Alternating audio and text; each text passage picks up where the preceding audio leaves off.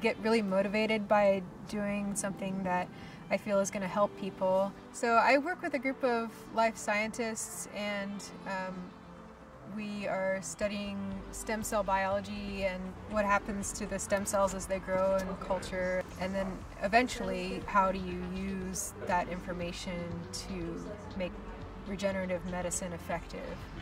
The problem that our group is trying to solve is urinary incontinence.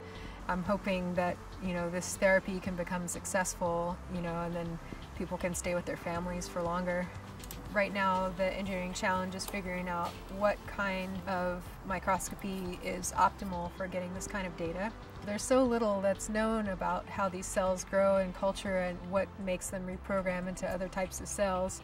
Once we tap into this kind of knowledge, then that's really going to transform the field of regenerative medicine so that we can solve some major problems, major health problems.